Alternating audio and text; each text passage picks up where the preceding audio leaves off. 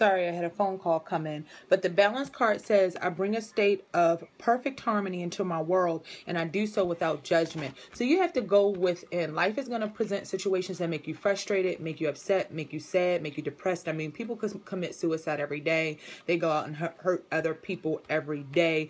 People are on psychiatric medicines and things like that because there's no balance. I mean, life is balance. It's emotional balance. It's balance with the good and the bad. It's balance with everything. So just know, no matter what the situation is, you have to rely on balance and always bring yourself back to a centered perspective. And to have balance is really going within. You aren't going to find it outside of yourself or within someone else. You have to ground and center yourself and have things in your life that make you grounded and centered, whether that's things like meditation, yoga, tai chi, writing, community service works. You have to have things in life that balance you out, because the negative aspects, the depression and things that can happen from the everyday occurrences in life can be too much. And if you don't have something to balance that energy, you may realize that you're not functioning at your highest potential or highest capacity for success.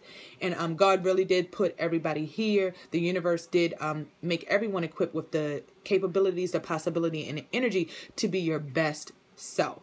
I know it's a work in progress for me. I constantly try to bring a balance to my life because I'm not perfect. There are a lot of things I want to change and things I want to accomplish, but I know I take it day by day. And even though things may seem one way today, they have the possibility to completely change tomorrow. And sometimes all you have to do is open your eyes and see what's right in front of you, and you'll realize what you wanted was there all along.